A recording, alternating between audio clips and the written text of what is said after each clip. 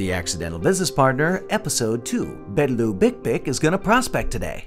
Today's the day I pick up that phone and prospect for business. You're so stupid, that won't work. Hey, I see top agents prospecting all the time. Stop this crazy talk. You're going to get rejected. Sally's the top agent and she prospects every day. I know.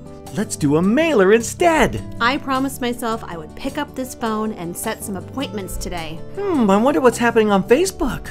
Come on, Betty. You can do this. Is that the broker? Don't you need to ask him a question? Come to think of it, I do. Hey, Jim, you got a minute? Betty Lou Bickbic's sales slump continues. And that's real estate with the drunk monkey as your accidental business partner.